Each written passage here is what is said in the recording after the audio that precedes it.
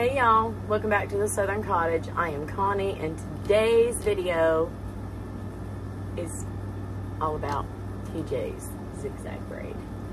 So TJ made a fantastic braid and I have made the braid 3 times now. You're about to see number 4, once last year, twice just today. You're about to see number 4. I still screw up, but it's easy to fix. So y'all watch me make this braid. Now that I've got the movements and can figure out how to mess up or how to fix my mess ups, I'm gonna be making a ton more. These are gorgeous. For this braid, you are going to need your stapler and your scissors, some bling, and I'm gonna use some flat mesh tubing to finish it off. And then I'm gonna choose 3 different ribbons. This is my diamond mesh and some black and some green. This is 9/16 ribbon, and you're going to need 3 yards of each one. All right, the silver is going to be by itself, and I'm going to put the green and the black dull side to dull side. I am doubling my ribbon. Y'all should be super excited. You should not have to double your diamond mesh. I'm finding the middle, hold on to it, and then I'm going to find the middle of this one.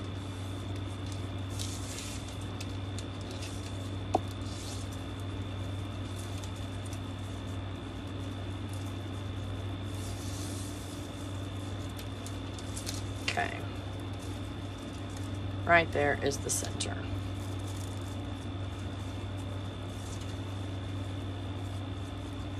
Got your middle here, and then you're going to take your middle, the center of your silver, lay it at an angle across the top of the green and the black, and I like to snug it up where they're just touching right there and pinch it off. Y'all, this is TJ's braid. I'm gonna link her video in the description. This is me making it for the 4th time ever in my life. But here we go. Here is the layout. These 2 across, there's no need to cut your ribbon. And this one is folded over. Okay? Top left-hand side, we're gonna fold it to where it folds against this ribbon, and it should come down right next to this one and pinch it. Okay, take this one, fold it right next to that one, and then you're going to go over the other silver. All right, and I'm going to take my green, fold it back behind, and that one is going to go across and in front of the other black. Okay, we're still going to work with the same ribbon. Tuck it back behind and put it over top of this silver. Same thing we did on the other side. Take this, the fold should run right beside that, all the way back behind, and then tuck it in front of that silver.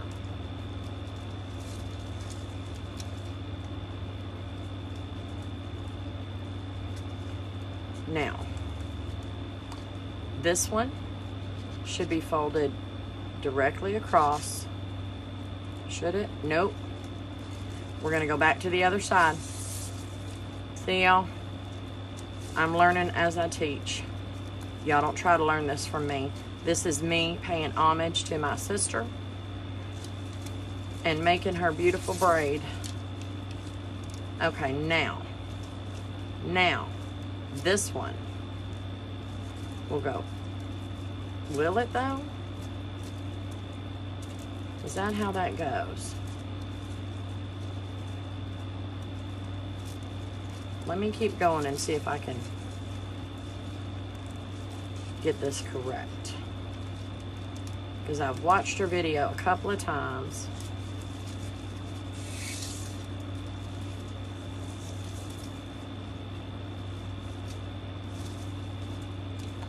Take it apart. Y'all, we all screw up, okay? So it should have gone in front of that one. That's correct.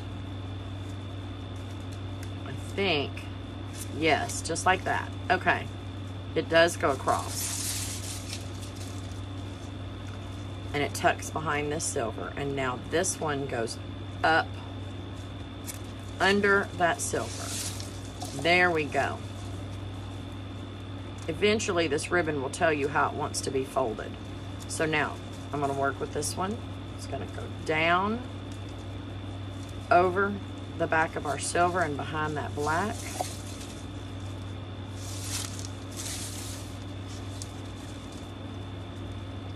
The silver is going to go across and tuck under the other silver.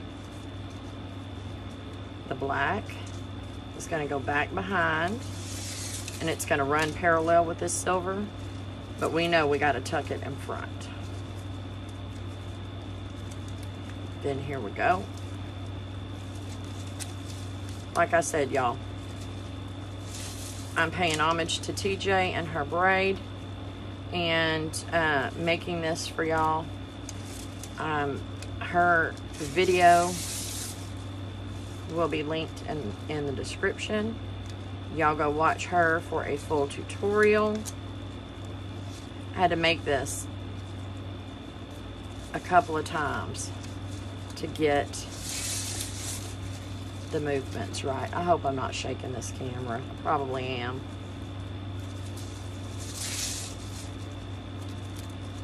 But once you get going, your hands remember the movements, and the ribbon goes, like I said, where it kind of wants to go, where it should go.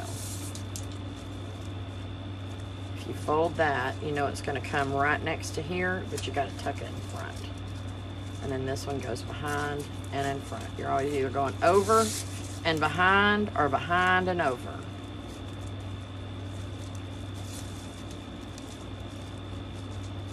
All right, I'm going to finish this up, and then I will show you how I finish the bottom. We are not going to have any waste on this ribbon, on this braid. Okay, I'm at the bottom of this braid. I'm going to staple it all the way across, and then I'm going to trim up all of this excess, but I want you to look. Look at how much we have left. When TJ created this, she created it from a paper weaving video that had no measurements, had no instructions, no sound, no nothing. So she figured this out on her own, and the measurements are still a work in progress. But this is not a waste of our ribbon. I am going to cut these into 6-inch strips.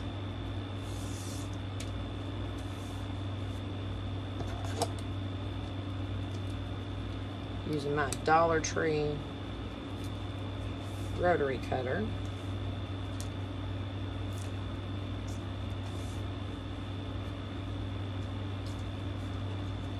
That one's not quite right. I'm going to put that in my scrap bin to make some loops with later on, because nothing goes to waste. Okay. Same thing with the green and the black. Square that off.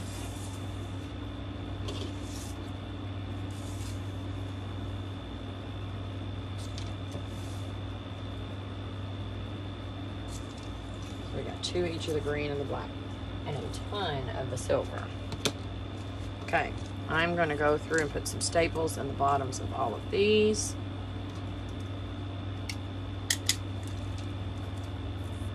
And we are going to completely finish this braid with scraps.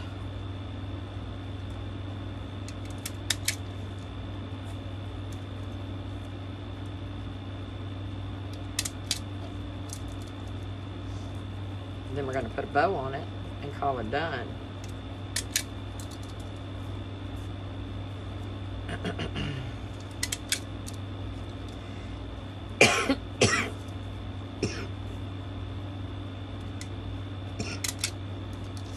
Excuse me. You know, I was scared of this braid to begin with. But once you get to going on it, it kind of makes itself. I screwed up a couple of times, but it was easy to recover. Do not be afraid of this braid. All right, I'm going to start out with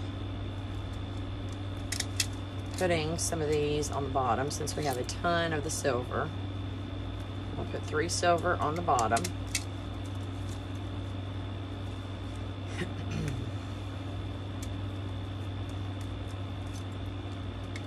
And y'all, there's really no rhyme or reason to this. Fill in, how many do I have of these? And then I have 2 more of each one of those. All right, let's fill it in. And then I will go green and black.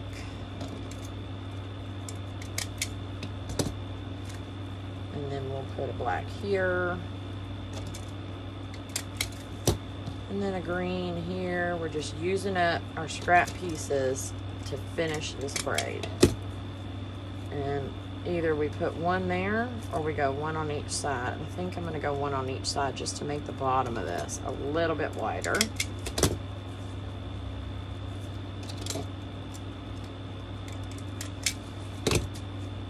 Now, you could put some bling across there and call it done, but I'm going to take and make just a, I don't know what it's called.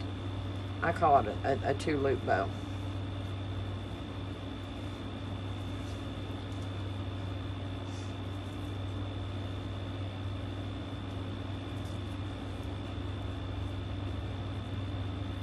Y'all, I'll do a bow tutorial here soon. That is not what this video is. Pinch it up in the middle. This flat mesh makes a super cute bow.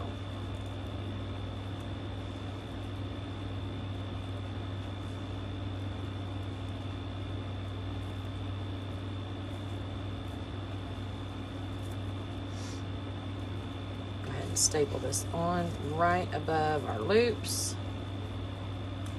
using the pipe cleaner, courtesy of H. Cooper Crafty Bug. Y'all, I was sewing on my bows before this happened, before I watched her.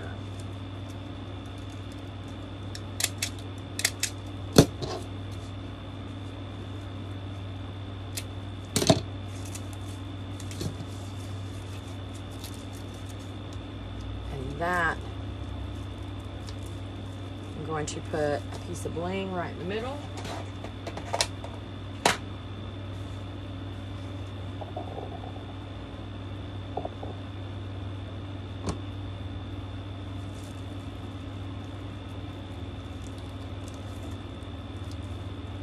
And that's it, y'all.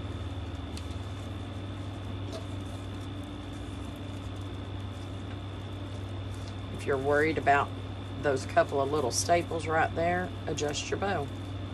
If it won't stay, put a touch of glue.